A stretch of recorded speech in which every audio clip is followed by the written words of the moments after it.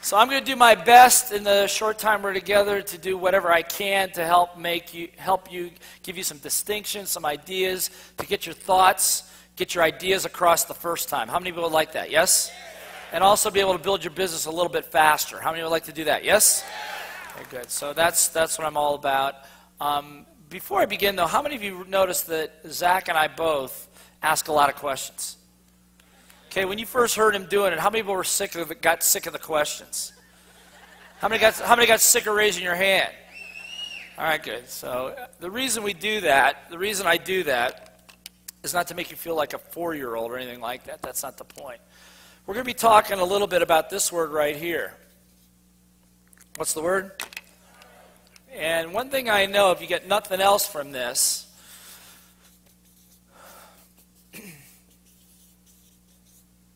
so what's going to happen is I'm going to put some energy into this. Hopefully you put some energy back. Look, if I stood up here and I said, okay, for the next hour or so, I'm going to talk about sales. Most exciting thing you can think about. I got about 50 PowerPoint slides with 30 bullet points on each one. And I'm going to go, how many have ever been to a presentation like that? Okay, good. So I'm not going to do that. One thing that I've learned when it comes to selling, two people come together. And the reason I ask the questions is to ask some what? Get some what? Get some what? Because two people come together in a selling situation, person with highest energy usually wins. How many know what I'm talking about? Yes? How many of you have kids?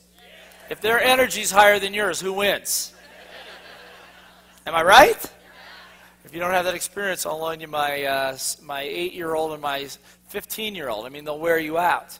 But the idea here is this, and Zach referred to it. He says, you know, people get fired up, they get out there, they go out there to build the business, and they hit their first no, and what they lose is their what? Energy. So part of it is energy management, being able to maintain yours and others. How many people would like to know how to do that? Okay, good. So that's what we're going to do. It's the reason I ask questions. I'm going to be asking you to get involved to keep your energy going. Deal? Everybody willing to participate? Yes? All right, good. We'll see. We'll see. The other thing is this, is that, like I said, in tough economic times, the reason I like them is because the people that don't know how to run businesses get wiped out. I mean, not that I want them to get wiped out.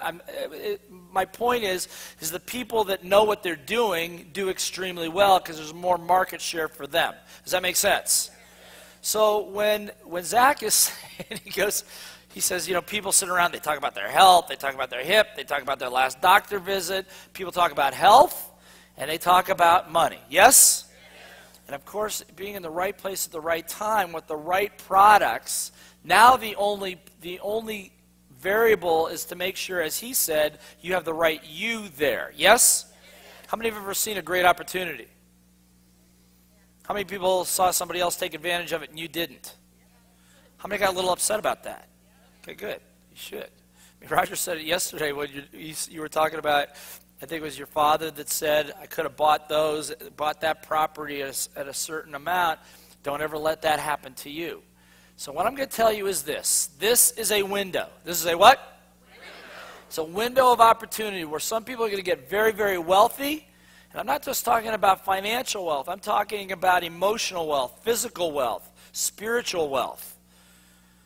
How many people would like some of that for yourself? Because at that point, where I learned what it took to really build a business. I knew how to sell. I mean, number one is you got to know, the number one skill is as I said, is you got to know how to what? Because sales equals income. Sales equals what? Income. Say it like you mean it. Sales equals what? Income. Sales equals income. Any business I've ever worked with that ever had a cash flow problem, profitability issues, market exposure issues, usually somewhere, someplace in the organization, in a key place, somebody doesn't like to or doesn't know how to what? Sell. And by the way, selling is not just selling a product. I mean, it's how many of you realize getting your bookkeeper, getting your accountant, getting your attorney to be on board with you, that also takes an enrolling process, yes? You see? So sales, how many of you know people that have great ideas but make no money with them? See, in my experience is, unfortunately, I read Small Business Administration said in April of 2008 that over 82%, what percent? 82% of most businesses would fail within 4 years. Now, that was before the credit crunch. And my experience is not so much they don't have a good product, they don't know how to what? Sell it. Number two is you also have to know how to build a great what? Team. And if you're going to build a team, you got to be able to recruit, and recruit is the same as what? Sell. Here's the problem, however. If I said to you, let's do a little free word association here for a second, okay? You know what that is? In other words, if I said the word Christmas, what words would you say? What else? Toys, happy, credit cards, whatever. Okay, whatever. All right. So I'm going to give you a word. I just want you to shout out the words that immediately come to your brain when I say this word. Ready? Here it goes. Salesman.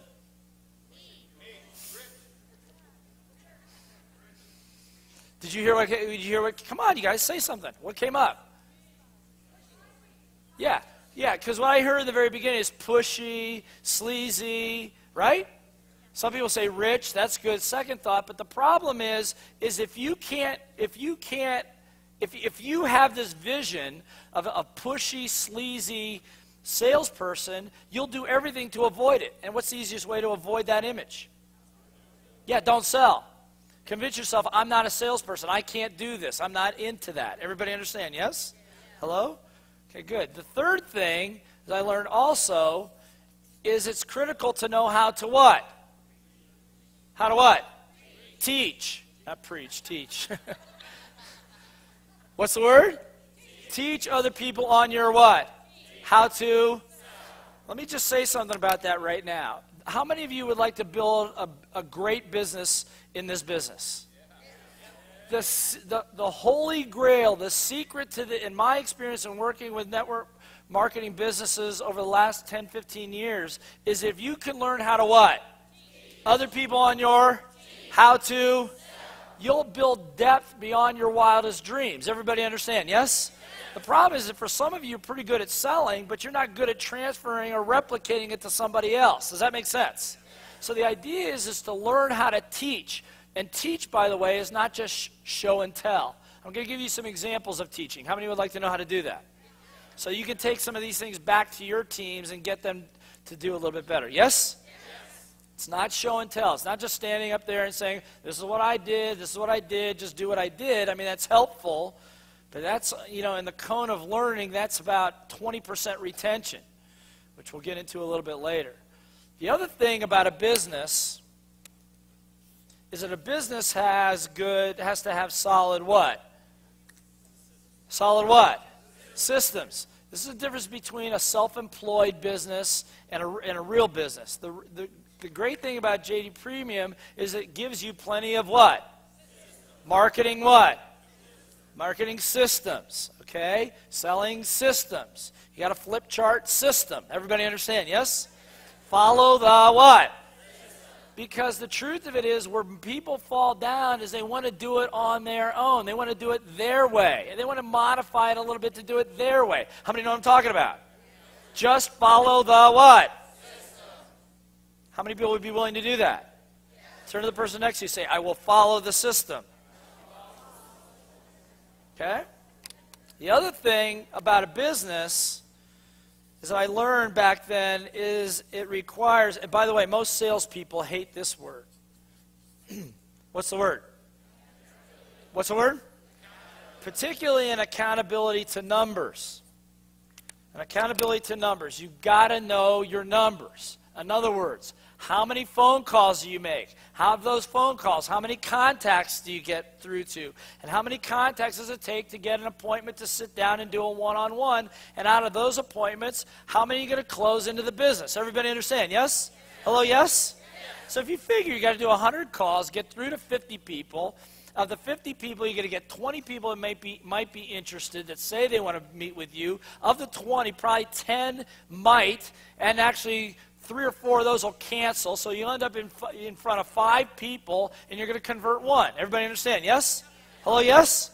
Turn to somebody and say, that's great news. Turn to somebody and say, it's great news.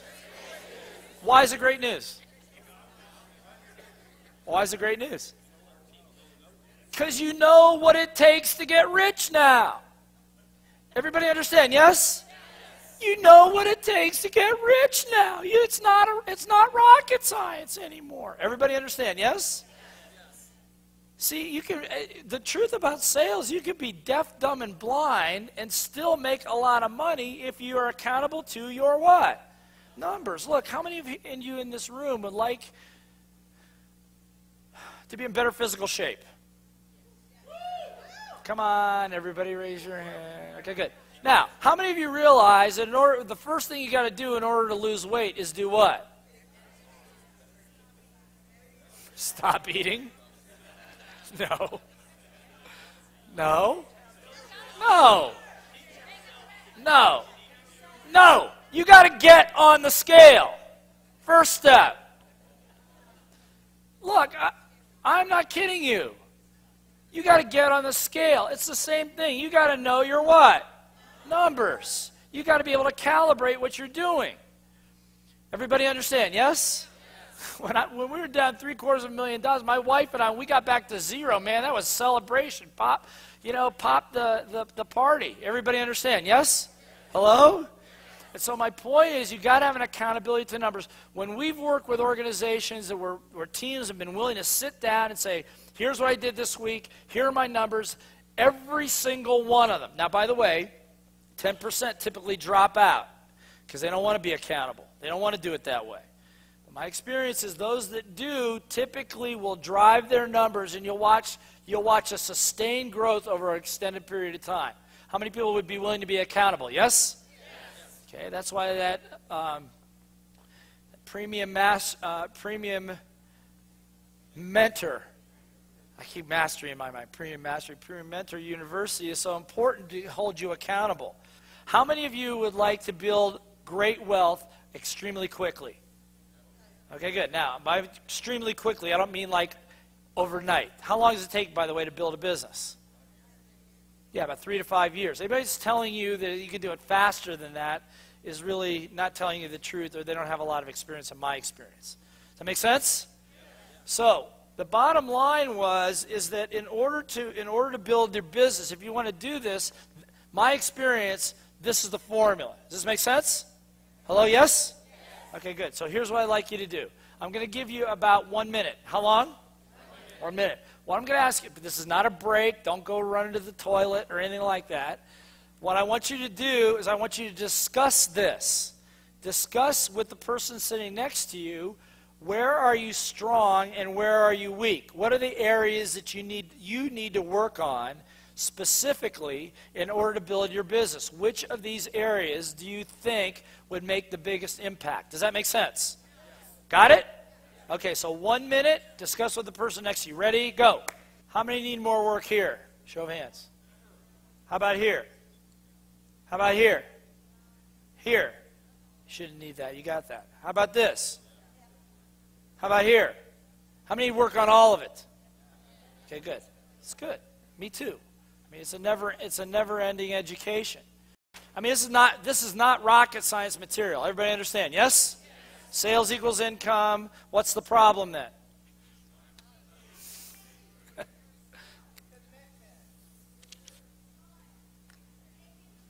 Who said time? Who said time? Okay, hold that thought. Just hold on to that thought for a minute, okay? It's a good one because it's a common one. But here's the problem. Everybody see it? Everybody go, oh. I'm teasing, okay? This is your brain. This is not your brain on drugs or anything like that, but this is your brain. Now, what percentage of your brain do you consciously use? Anybody know? How much? What percent? 2? 10. Okay, 2. It'll be a rough day here. Okay.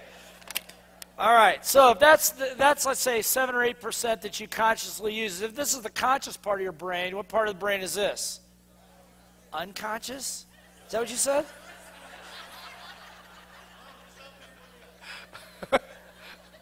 This is unconscious. No, it's called, yeah, thank you. It's called the what? Subconscious. The reason we call it subconscious Is it because we have lots of memories in there we don't think about all day long? For example, how many people in this room have ever been heartbroken at least one time in your life? Oh, come on. Some of you, get your hands up. Okay, good, thank you. How many of you have ever lost money at least once in your life? Oh, good, yeah. How many of you have ever loaned money to somebody who didn't pay you back?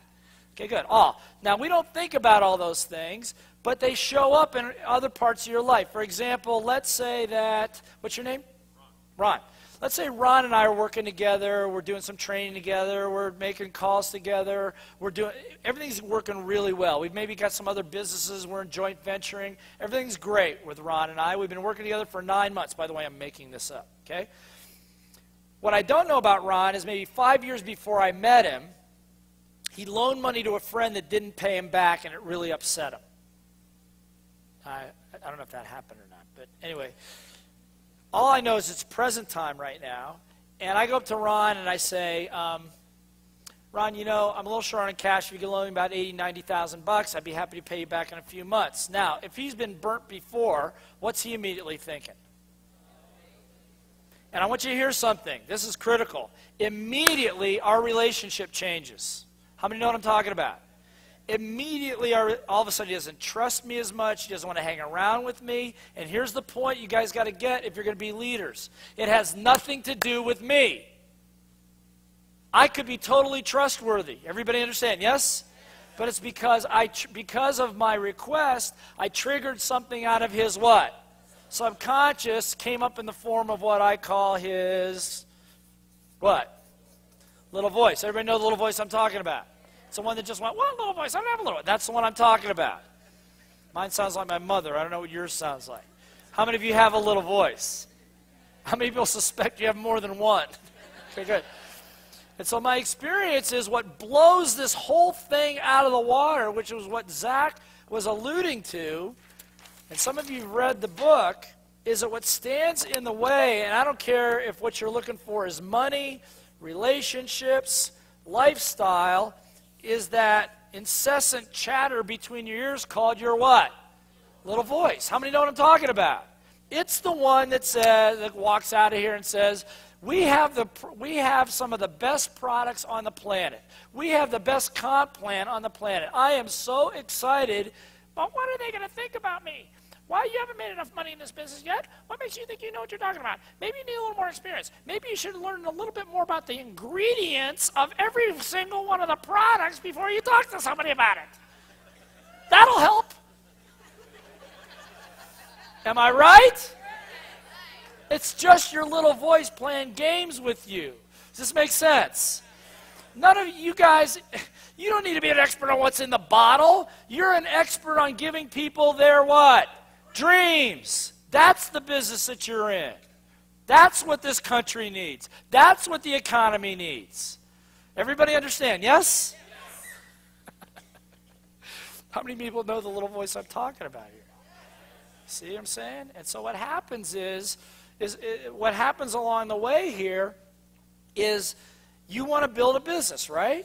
And what happens is you want to build a business, but your confidence level is low, blah, blah, blah. You're going to go out, you're going to get on the phone, you're going to make phone calls, right? I'm going to go talk to some people, right? You've said it to yourself. Well, I'm going to do it tomorrow.